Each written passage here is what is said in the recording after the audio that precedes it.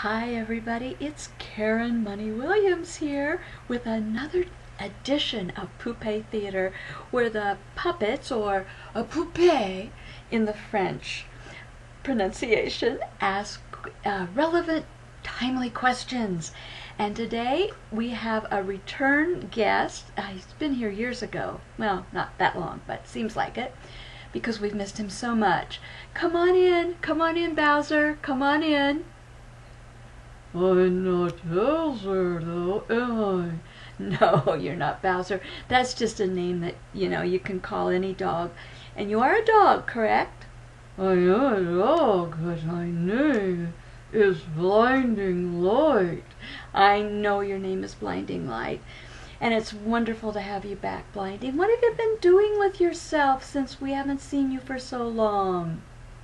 Well, I've been investigating the power of crystals. Crystals, huh? Well, that sounds quite interesting.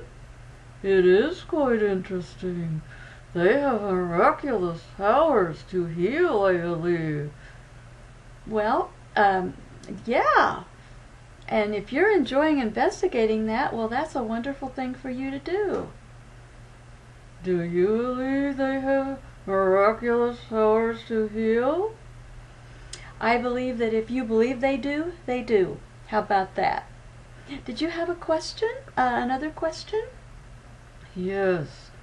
What is it like for Esther Hicks to channel? I myself might channel one of these days. Well, very good for you. That's something else for you to investigate, kind sir.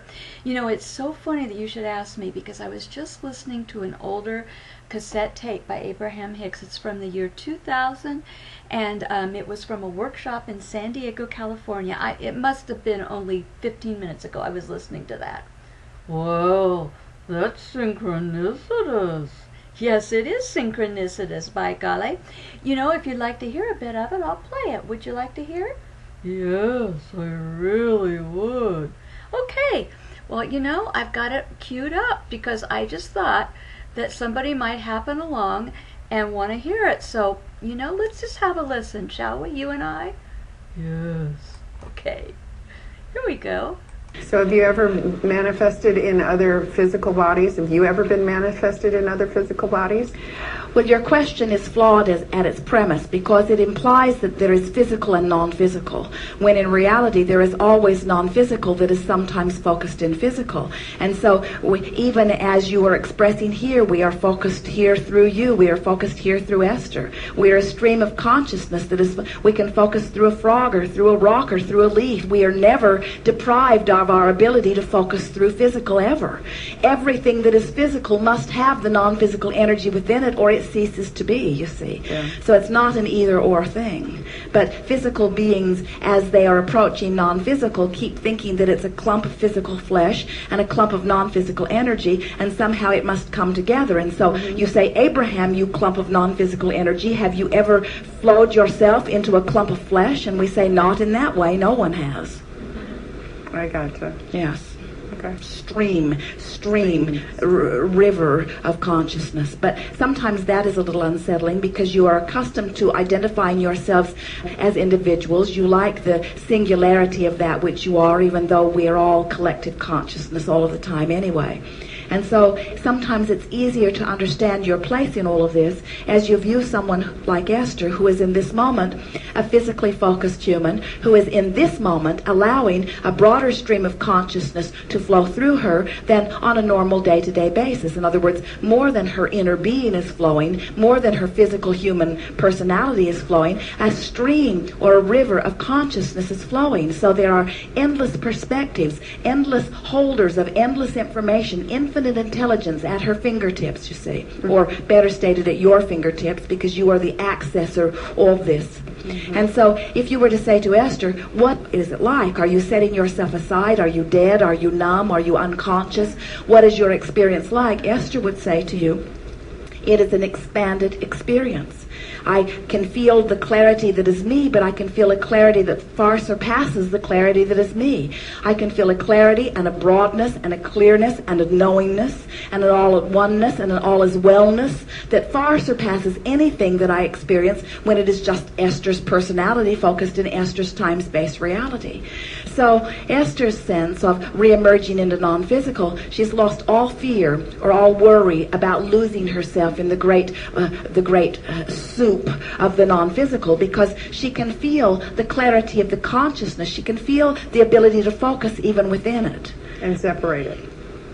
You remain the individual, but you have at your beck and call the breadth of information or intelligence relative to any subject that you would choose. And as you understand that, you could even pick the best stockbroker. You could find the perfect love partner. You could choose the perfect food for you. You have infinite intelligence at your beck and call. All you have to do is call and let it in. Is that what means getting into full consciousness? It is. Mm-hmm. It is what enlightenment is. Mm-hmm. Yes, indeed. Okay. Thank you. Indeed. We have enjoyed this interaction immensely. It is delicious to come together with those like you who are coming more clearly to understanding every day that you are the creator of your experience. We think that you are receiving our message clearly today. We'll reiterate it just in case you missed it. You are powerful beings standing in exactly the right place, who are adored by all that is, who are deserving of all of the well-being that you can conjure and imagine, and most importantly, allow. And so look for more and more ways to let it in. Laugh more and play more and eat more. Be easier about all things. Reach for thoughts that feel good and let the emotions that are within you guide you. And live happily ever after in the way that you've intended, as you said you would come forth into this leading edge experience. From our place, we're appreciative beyond Esther's ability to formulate words to express, of your willingness to chew upon the data in order to conclude the new idea. Because the new idea is everything.